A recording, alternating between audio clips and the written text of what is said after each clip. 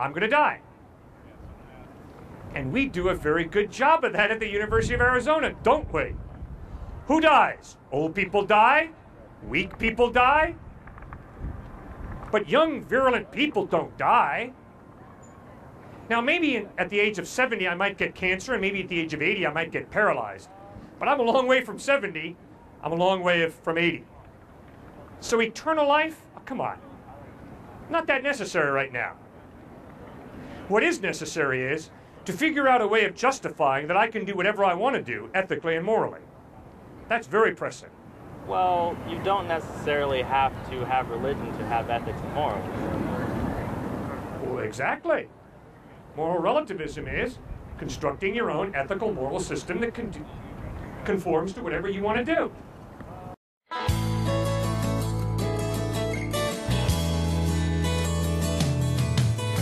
Where is justice? What is mercy? Where's the sacred and the holy?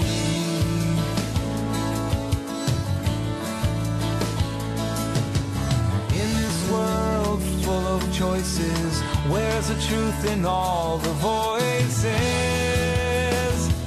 Give me an answer.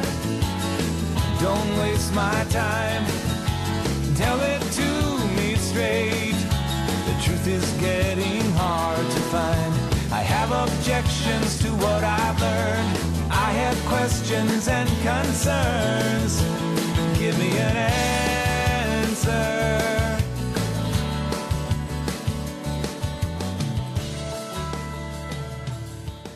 Yeah, what's the logical link between Real God simple. doesn't exist If and there is no right or mind wrong? prior to the human mind, then it's obviously the human mind that creates right and wrong. You're not going to have right and wrong without a mind. Inanimate matter does not define good and bad. You have to have a mind to define what is good and what is evil. No mind, no good and evil. So, if there's no mind prior to the human mind, then obviously it's the human mind that defines good and evil. Which means this human mind defines it one way, that one another way, that one another way, this one another way, the Nazi another way, the white South African another way. Nobody's right, nobody's wrong. We're not pompous, arrogant people. We just realize everybody has their own take on it. It's all relative. But you're committing a fallacy of equivocation here. You're jumping from a mind defines what is right and wrong to every individual mind defines what is right and wrong. I would say it's some fundamental, unique characteristic that's peculiar to all human minds that defines what's right and wrong. Obviously, rape can't be wrong if there are no humans around, because who would be doing the raping? Murder can't be wrong if there are no humans, because who would be doing the raping? I agree that morality has something to do with human minds, but that doesn't mean it's as simple as every individual mind gets to make up their own morality. Fine, then who does? Who creates a moral absolute? Well, who says that someone has to be doing it? All right. What creates a moral absolute? That's a good question. We have this thing called philosophy that decides these things. You're up a creek without a paddle if you're going to try and explain to me how you can have an objective moral without God. It's like impossible. It's like you might as well give up right now because you're not going to do it. It's like you want to pretend 2,000 years of philosophy aimed at answering this question just didn't happen. No. What you do is you look at the best philosophers and you see that they acknowledge. I haven't provided a basis for an objective moral. Be it Kant. He tried it. He couldn't pull it off.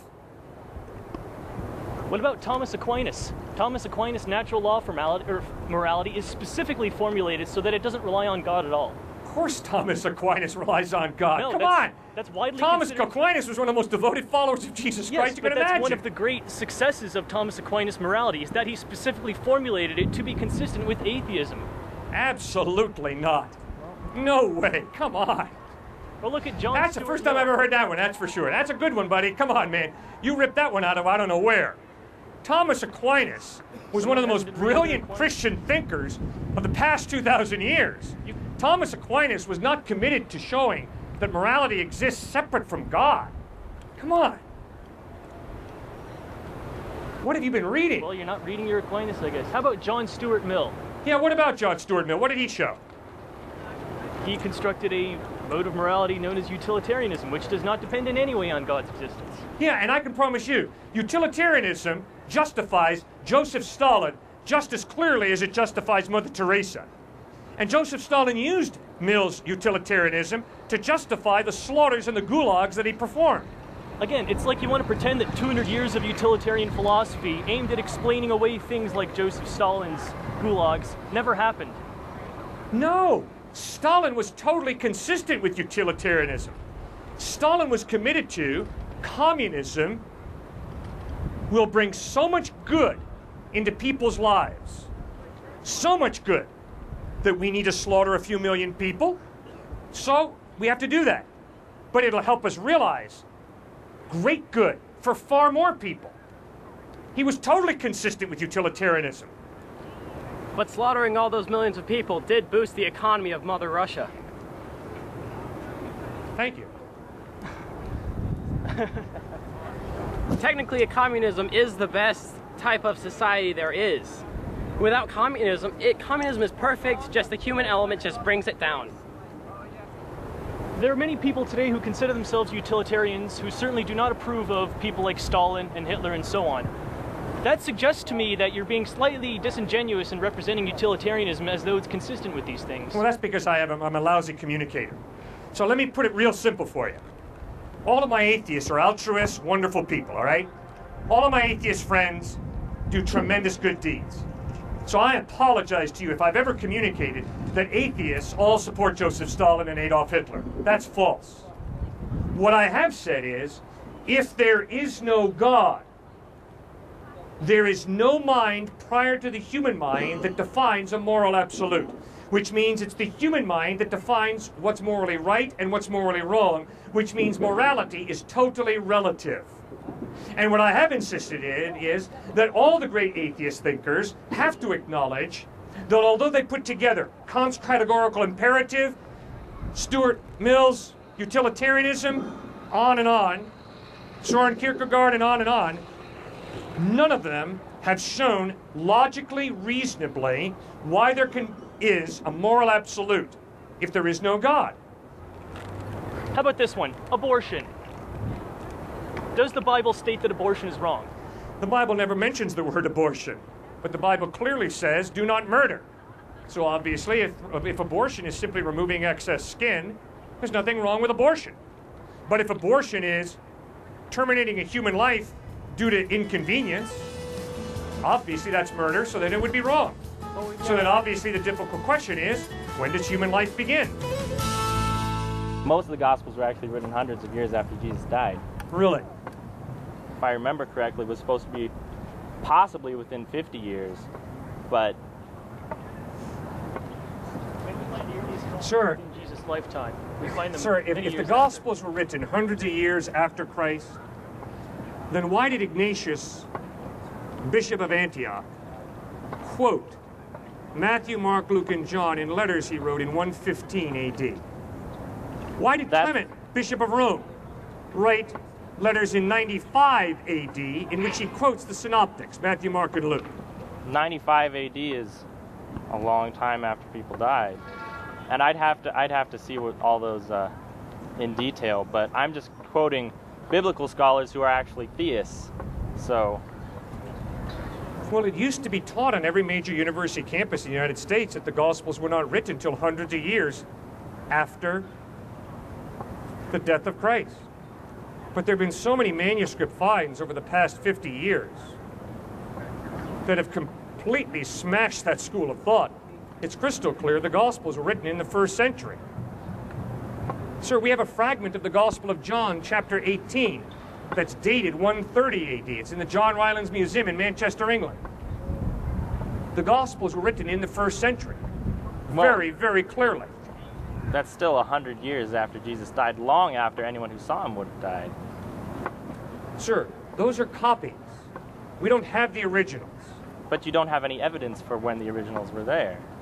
I can promise you, sir, if the Gospels are quoted at the end of the 1st century, it means that your whole theory that they weren't written for hundreds of years is erroneous. Wouldn't you agree? No. Okay. I quoted John Stewart last night, and that was only a couple days ago. What's your point? Well, think about it. You're saying that they can't quote something You're saying that they were written in the first person and all you have is evidence 100 years after they died. That you can't make that jump without any more evidence. I heard you say the Gospels were not written until hundreds of years after the fact. Did I mishear you? No, you said that, right? Yeah. Okay. If people are quoting the Gospels in 95, 100, 105 AD, isn't it clear that the Gospels were written before 95? But you don't know how long before. No, you're right. I don't know exactly how long. But isn't it crystal clear that if the Gospels are being quoted in 95 AD, that the Gospels were written before 95 AD? They could have been written in 94 AD. Yeah, right, 94. 94 and a half. December 94. That's still long after anyone who saw him would have been dead. Oh, all right. Okay, now, a letter of Paul, written 50 to 52 AD, 1 Corinthians. Chapter 15, verses 3 through 8, read as follows. What I received, I passed on to you as of first importance, that Christ died for our sins according to the Scriptures, that he was buried, that he was raised from the dead on the third day according to the Scriptures, that he appeared to the apostles, to Peter, to James, to over 500, and last of all he appeared to me. 50 to 52 AD, 20 years after the historical fact. All of the basics, death, burial, resurrection, eyewitnesses who saw him, recorded right there. So there is not this great gap between the events of Christ's death on a cross and his resurrection and the writing. It's right there, boom, right after the fact. 1 Corinthians 15, 20 years after the fact. Okay, so let's just assume that it was written in the first hand. What necessarily makes that account any more accurate than any other religious account, which could completely, contradict what the Bible says? It doesn't. There's nothing about the Bible that makes it better than the Quran or the writings of Siddhartha Gautama Buddha or American history. So why should I follow Jesus Christ instead of Zoroaster? Because when you read the historical record of how Jesus lived, taught, died, and rose from the dead, the overwhelming historical evidence is the dude is credible, totally reliable. Who can you trust more than Jesus Christ? Well, that's circular logic. Circular? That's what the definition. On earth is circular about that? Who can you trust but Jesus Christ? You're assuming that Jesus Christ existed. He says, I existed, I was the Son of God, therefore you can trust me. Because I'm the Son of God, because I told you. That's not what I said. Let me say it one more time. You said, who can you trust more than Jesus Christ? Read the Quran. The Quran is very historically reliable as well. Look at the life of Muhammad. Look at the life of Christ. Look at whatever other option you're seriously considering. Yourself, let's say. Look at the facts, historical facts, and ask yourself, does the evidence point to Christ being reliable, or does the evidence point to Muhammad being reliable, or does the evidence point to me being more reliable? Follow the evidence. I think the evidence for a historical Jesus as a figure is pretty strong, but the evidence for him being a deity is a little more sketchy. And sure, a lot of if you people die and rise from the dead, I'll listen very closely to everything you have to say. That account is, I mean, there's not a whole lot. Why are there, besides a very, very controversial snippet of Josephus's writing, why are there no third-party writings? Why did outside of Christianity, why did no one talk about this? Why is it not written down in any other history? Most historical figures, you can verify history. Anything that's written down isn't equally assumed to be true in history. They have to think, are there other accounts from different sources that verify this, How accurate are those sources? Good. So why are there no other outside sources that verify this? Then I'm confident that you, as an honest intellect, who has just laid it out so clearly, I'm confident that due to the tests you've just put forward, you know that there is absolutely nothing from ancient history about the Greeks, Romans, Spartans, Athenians that you can accept, because you don't have records anywhere near to the date of occurrence the way you have for the New Testament Gospels, and you don't have this other contradictory evidence for it. Well, so you've just done a great job wiping out all ancient history. There's a lot of history that has lots of evidence from other places. Like you can say that Jerusalem or some other city existed because it's referred to in multiple texts, including the Bible, you know, but I guess what I'm saying is an extraordinary claim requires extraordinary evidence, you know? If you're going to say that someone rose from the dead, I need something very, very reliable to... You bet. You want it on video, right? Yeah, like a historian could say, this guy lived, this guy died, and he didn't really do much. He was this guy. And that's not hard to believe. It's not going to change my worldview if that's true or false.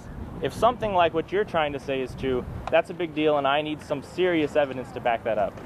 Okay, define serious evidence. Well, how about any third-party sources? Why did around the time of Jesus he's supposed to be going around rising from the dead? Why don't you hear about that anywhere else but the Bible? Well, you do. Tacitus talks about a superstition.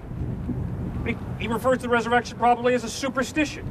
Yeah, that's not exactly supporting your case, though. And you've got the Jews writing about Jesus as a worker of magic. And they called him a false magician. And obviously the reason they called him a magician is because of his miracles. And they're saying, yeah, and he performs these miracles, but he's dabbling in magic. And so they dismiss it as magic, but they're honest and call it magic. And there are hundreds of other people that they talk about the same way in those texts. Yeah? But now don't flip off from what you were asking me. What you were asking me was, did some of his opponents write about him? And the answer is clearly yes. I was clear earlier where I said that a historical Jesus has evidence, but evidence for his godliness is significantly less. So these third-party sources aren't saying, yeah, he rose from the dead and all that kind of stuff. They're saying he was a person and he started a following, but they're not saying he was the Son of God. So what I hear you saying is you want someone to say, I saw Jesus risen from the dead. He claimed to be God, but I do not believe in him. Is that what you're asking for?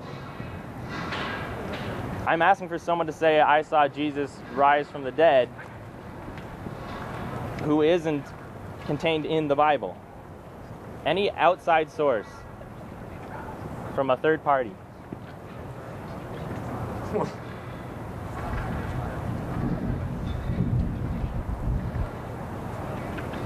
You've got the Jews writing about him as being a false prophet, a worker of magic. And that's completely contradicting your point. No, it is not. How so?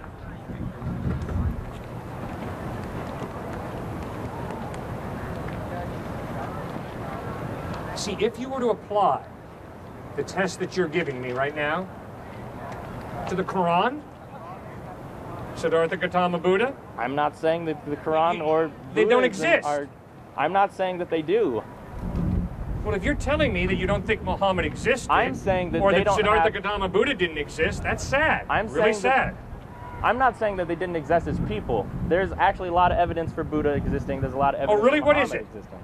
That he was an actual man who lived. What is it? No. You made the statement. Now give it to me. What's the evidence that Siddhartha Gautama Buddha existed? There's lots of people, just like Christ, lots of people who claim to have seen him. It's Really? not any stronger necessarily Really? Where are than these Christ. writings that you've read that lots of people saw Siddhartha Gautama Buddha? Well, his writings are written down.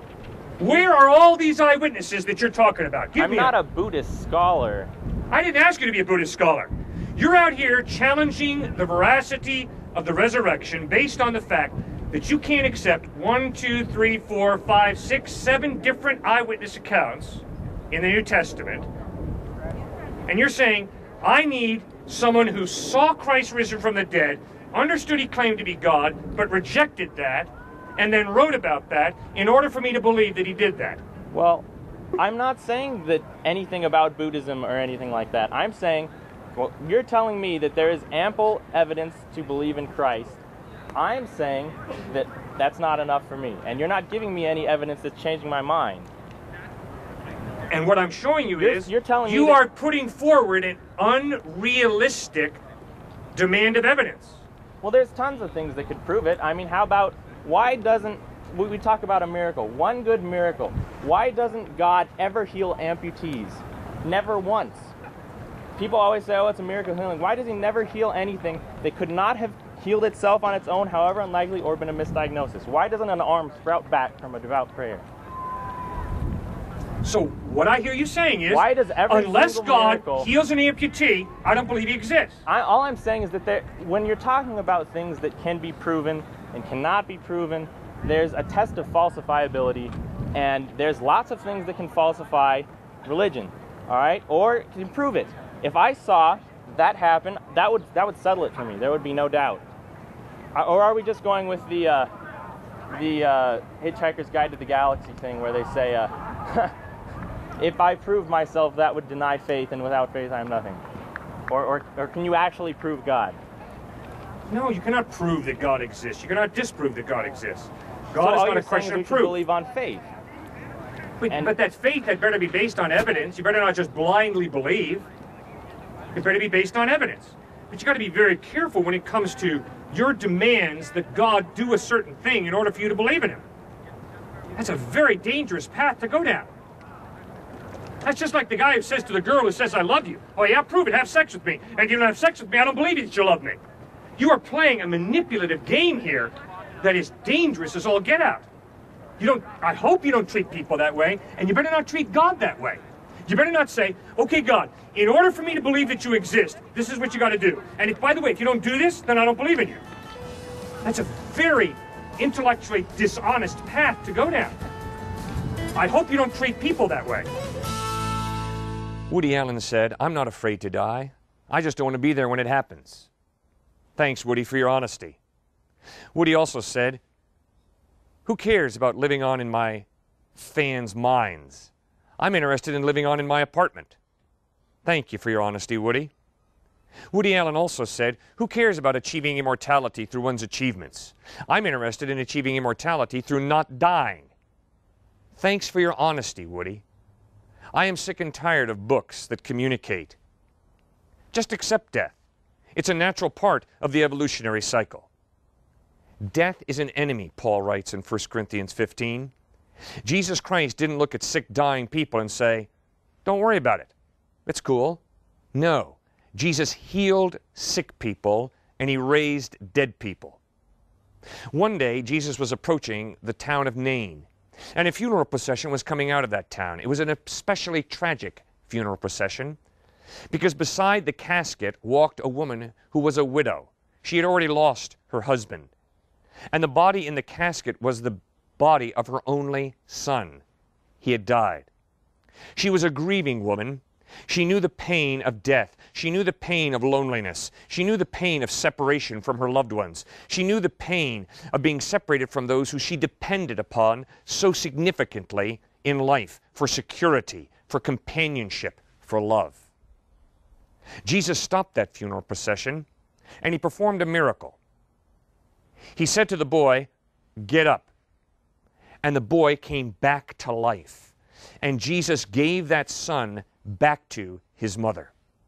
What a tremendous reunion. What tremendous joy. What tremendous satisfaction for that woman to have her son, her only son, back alive. Jesus Christ put a soul and a body back together again. Obviously, if there is no God, there is no life after death. Obviously, if there is no supernatural God, when you die, you rot. When I die, I become fertilizer. But if there is a supernatural God, then it's possible that there's life after death. And Jesus insisted that there is a supernatural God, and that he is that supernatural God, revealing himself in finite form, in a way that you and I, with our limited finite minds, can begin to understand and can actually be connected to. Are you connected to God? Are you connected to Jesus Christ? When you and I put our faith in Christ, he reconciles us to God. He reconciles us to himself. And he promises to unleash his power and give us eternal life, life after death. There are a lot of us who struggle with the existence of God. But when you simply consider the laws of nature, that instead of prohibiting life, sustain life, it's incredible. Consider the planet Jupiter, a cosmic vacuum cleaner that protects this planet Earth from meteors and comets that come hurtling towards us. And instead of hitting planet Earth, the gravitational force around the planet Jupiter sucks them in to Jupiter, and they hit Jupiter or burn out in Jupiter's atmosphere, its gravitational field, instead of hitting the planet. Consider the fact that if the Earth was spinning a little more slowly or a little more quickly, the extreme change in temperatures would prohibit human life. It's amazing how human life is balanced on a razor's edge. It demands an intelligent mind. It demands a creator. But who is this creator? I'm not smart enough to figure out God. No offense to you, I doubt you are either. But the amazing claim of Jesus Christ is that He is God, the creator, revealing Himself in a personal form, in a human form. And I have my best relationships with human beings. I am blown away by the fact that when God wanted to reveal Himself, He didn't do it through a philosophical postulate or through a mathematical formula. Instead, He became a human being. I relate best to human beings. And Jesus revealed as God in human form that God is a suffering God who hurts when you and I hurt, who understands the sting of rejection, for Christ was rejected and nailed to a wooden crossbeam to die. He understands what it's like to be human, to be tempted. This is a God who you can connect with. This is a God who loves you. This is a God who is approachable. This is a God who you can pray to and who will hear your prayers and answer your prayers. Not necessarily the way you and I want them to be answered, but He's God. He's all-wise. You and I are not. Jesus Christ said, "For God so loved the world that He gave His one and only Son, that whoever believes in Him should not perish, but have everlasting life." Do you have a relationship with Christ? Do you have the gift of eternal life that Christ guarantees to all who trust in Him? You can, when you very simply but very profoundly put your faith in Him and begin to yield to Him, begin to obey Him because you trust Him. God is waiting for you. Christ is waiting for you to make that decision. Don't put it off. Decide now. Trust in Christ. Open up your life to Him. And He promises to forgive you. He promises to put His Holy Spirit in your life. And He promises to give you life with Him now and for eternity. I'm the pastor of Grace Community Church. We meet every Sunday morning at 9:30 at Sachs Middle School in New Canaan, Connecticut. Take the Merritt Parkway to exit 37, go to the end of the ramp, take a left onto Route 124, go approximately 1 mile, and take a right into Sachs Middle School. I'd love to invite you to join us this Sunday, 9:30, for our worship service. Thank you for your time. Have a great day. Give me an answer. Don't waste my time. Tell it to me straight. The truth is getting hard to find. I have objections to what I learned.